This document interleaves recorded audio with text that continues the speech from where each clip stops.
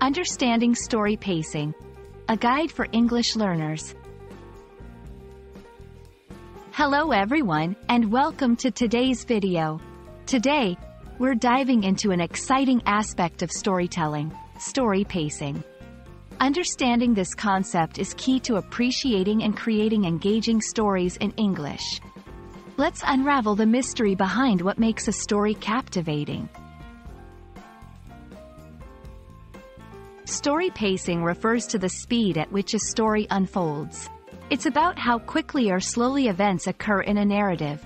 Good pacing keeps readers interested, balancing action with character development and setting descriptions. It's like the rhythm of a song, determining the flow and feel of the story. There are generally two types of pacing. 1. Fast pacing. Here, events happen rapidly, creating a sense of urgency and excitement. It's common in action or thriller genres. 2. Slow pacing. This is more reflective, giving readers time to understand the characters and the setting deeply. It's often seen in dramas or historical fiction. Proper pacing is crucial because it maintains reader interest. It keeps the audience engaged and wanting to know what happens next. Controls emotion. It helps in building suspense, excitement, or depth of emotion.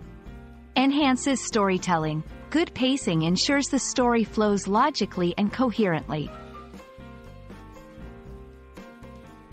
1. Vary sentence length. Mix short, punchy sentences with longer, descriptive ones. 2. Use dialogue effectively. Quick back-and-forth dialogue can speed up the pace, while longer speeches might slow it down. 3. Understand genre expectations. Different genres have different pacing norms. Knowing these can help in crafting a well-paced story. I hope this video helped demystify the concept of story pacing for you. Remember, pacing is a tool to make your storytelling more effective and engaging. Practice analyzing pacing in stories you read or watch, and soon you'll be a pacing pro.